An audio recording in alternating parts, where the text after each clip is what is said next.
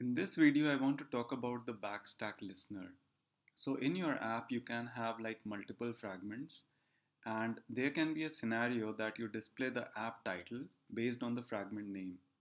So if you have say three fragments in your code, fragment A, fragment B, and fragment C, and you want to display the title of your app, like if you are on fragment A, then display the title as fragment A. If you are on B, then B and C.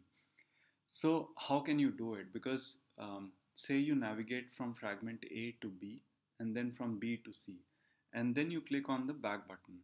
Okay. Now in this scenario, when you know that you came back to fragment B after clicking the back button on fragment C, but programmatically um, it's not easy to figure out the fragment you are at. So to solve this problem, you have a backstack listener, and this listener comes into picture when the user clicks on the back button. Now let me show you how you can handle this scenario.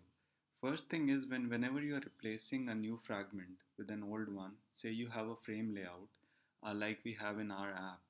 So then you add a name, you attach a name to the fragment being replaced. So if I am replacing the current fragment with say the top fragment, which is a new fragment, then I attach a visible fragment name to it. Okay, that's the first step.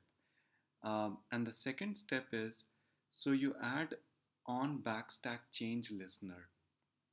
Like I mentioned, this listener will be called whenever the user clicks on the back button. Okay, and this listener is attached to the fragment manager. Like you can call this listener. So basically, it has a method on backstack changed. Now, what you do in this method is pretty simple. You just get you just try to find the fragment by tag, and tag is nothing but the name you added. So say you are on fragment C, and then you click on back button. So the Android app will basically pull the fragment B from the backstack. Okay, and when it pulls the fragment B, then that fragment will be attached with this name, visible fragment. So you try to find the fragment by tag, and that's it. Then you check whether this fragment is an instance of say fragment B, and if it is, then you add some code, like you set the title and stuff like that. So that's the usage of the backstack changed listener.